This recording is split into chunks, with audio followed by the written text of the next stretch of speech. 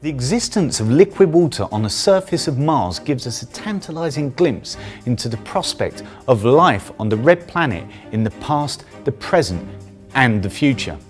Now, in the past it's possible there could be microbial life on the surface of the planet, and now in the present there still could be some there underneath the surface, and kind of robotic missions have been gathering lots and lots of evidence that there could still be some microbes alive on the red planet, and this gains yet more weight to that argument. Now, in the future there's the really tantalizing prospect that human astronauts could go there and maybe even live on the red planet. If we were to go there, it wouldn't be like the Apollo missions where we landed on the moon, grabbed some rocks and took off. Because Mars is so far away, it would be almost impossible to take all the resources we need to the planet. So we would have to use what's there, and water would be vital in this. As a living organism, we need liquid water to survive. But not only that, we could split water apart into hydrogen and oxygen. Now obviously we need the oxygen to breathe, and it also means we could grow things on the red planet.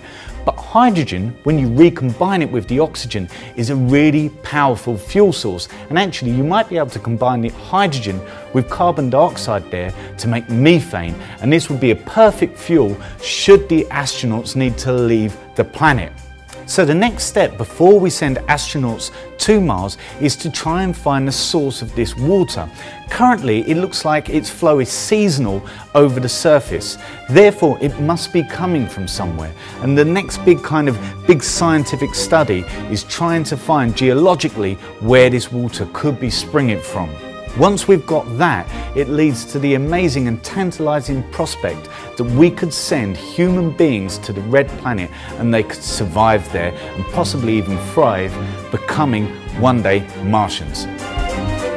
The resources we need to the planet, so we would have to use what's there, and water would be vital in this.